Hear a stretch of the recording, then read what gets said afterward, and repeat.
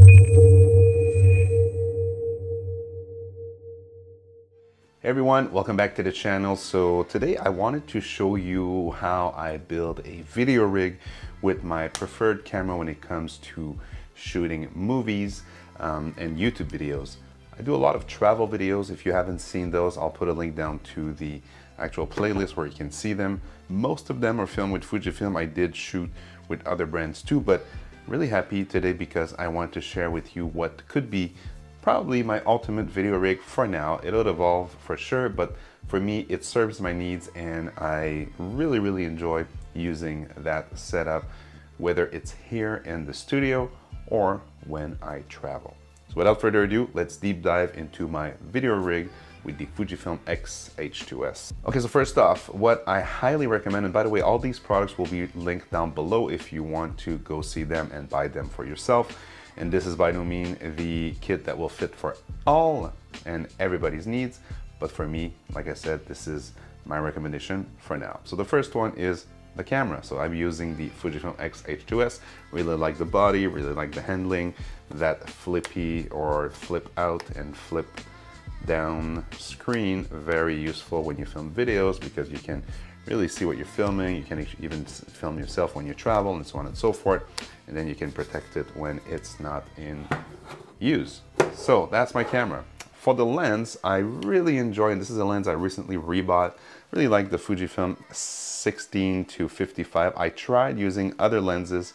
I tried using the Tamron, I tried using the Sigma one, but I mean, although this one is, you know, super big when you compare it to other options down there, this one actually does the trick. It's a bit on the heavy side, but once it's paired on the Fujifilm X-H2S, let me show you right away. Like so, it actually is a package that's very manageable and it doesn't feel necessarily front heavy, and it gives you that nice range of a 24 to 70 or 24 to 84, I think it is equivalent. Really like this body, really like this lens. This is the base of my video rig setup. Then I discovered something that I didn't know, you know, if I were to like it or not, but now I can't live without it, and it is some cages. So SmallRig was kind enough to send me the one for the Fujifilm X-H2S, and I highly recommend the SmallRig products. They always fit well, and they always actually, you know, you feel snug, you feel protected when you put it on. The camera, not you. Although if you use it for self-defense, it might be useful. But I always thought that these products actually, and I was buying SmallRig before, they were, you know, wanting me to test some stuff. So this is not a sponsored video, but this is just SmallRig wanting me to test it for this new camera. So the one for the X-H2S looks like this, and the way you actually use those cages, that you take your camera without the lens, and I recommend putting the cap, but I like to live dangerously. So you just slide it in like that, and as you can see, it will fit very snugly in there. There's no, like, you don't have to push it, you don't have to fiddle around. It actually fits right there at the bottom. You can see that there's a screw, and this is where the main action will begin with this SmallRig cage. So right here, I'm using that's the other thing that's cool about the SmallRig. I think the other companies now have it too, but the little tool that you need to screw the bottom plate is actually included, and it's magnetic, so you don't lose it. Hopefully you don't use it. So there you go. You just screw that in, and this is with the main little screw here that is already included, like I said, and the tool to do it is already included too. You don't have to do it to overdo it, but just make sure it's very snug in there. And where you get even more protection is by this little thing that also comes with the actual SmallRig cage. You just put it in the strap mount that is usually used to put the strap, but they made a little blockage or a little lock that you can put here, so it gives it an extra point of security right here. And there's a little screw that comes with it, and still the tool, same tool, it allows you to do all the screws that are coming with it. So let me just go in and screw that. Let's see how that goes. I think we're done. 1, 2, 3, there you go. So we are now secured here. We're also secured at the bottom, so that's very good to know. And also there is a third one, and this is a little pin that is under it, and it gives you a third point of security. This is a small screw too, same thing. You use the same tool to go in there and to screw it in the actual camera, and the camera now is snug and secured, and it gives you an extra protection for the actual camera too, and you don't feel like it's gonna fall off because of all those points of security. I'm gonna put the little tool back to its place. So now we've got our cage, we've got our camera that's secured. Now let's put the lens back on. This is my 16-55, like I said, 2.8 from Fujifilm, and it's a weather seal lens, just like the body. So I'm not afraid to bring that into the action, whether it's snowing or if there's some sand and so on and so forth. I do a lot of beach photography and videography, so I like to use something that's weather sealed. So that's the main video rig that I use, the core, I should say, of it.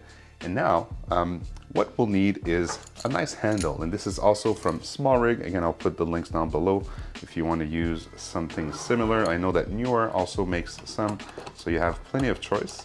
But I found that these smallrig ones, they all just fit very well. And this is an example of the handle that you can put on top right here, and all of a sudden you have a very manageable, very malleable type of setup where you can do low angles like that, and if you have your screen that's tilt out, then it's very easy, like to do some nice little pans like that.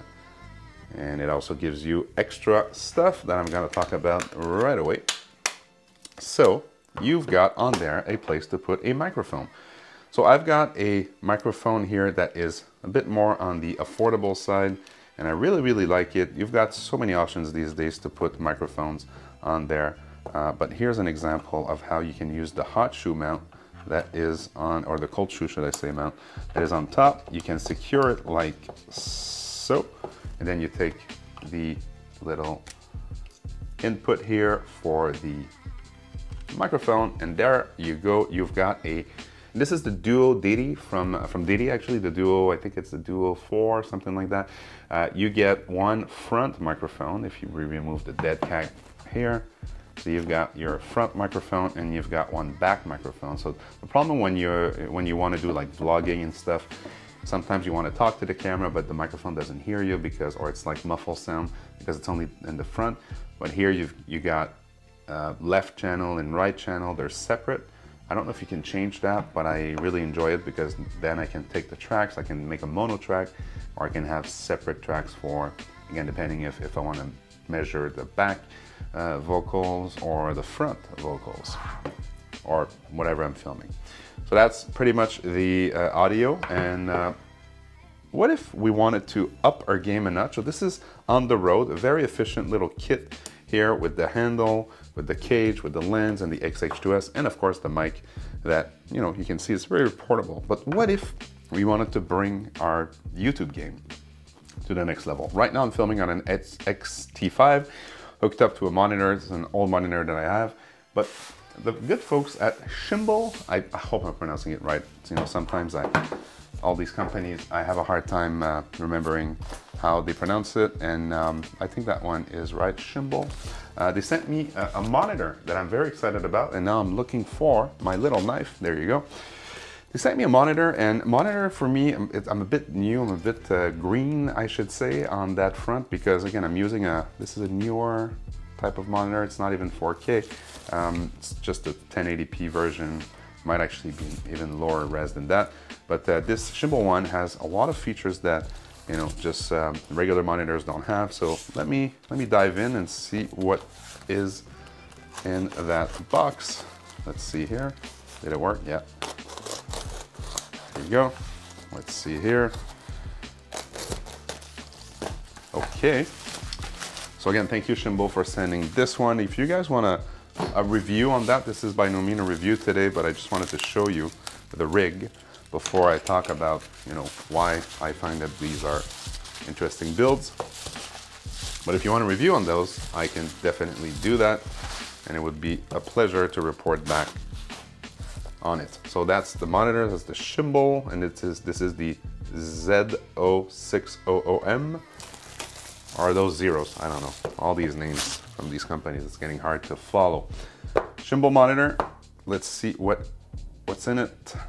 It's part of the Zolink series. I don't know what that means.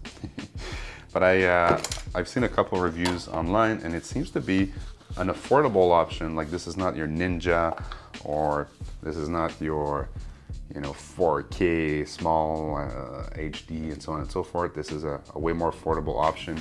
And let's see what we have. We have a very nice monitor here. It also takes batteries right here. I'll put on screen the name of the batteries that you can use with that. I think those are Sony regular batteries that you can use on other types of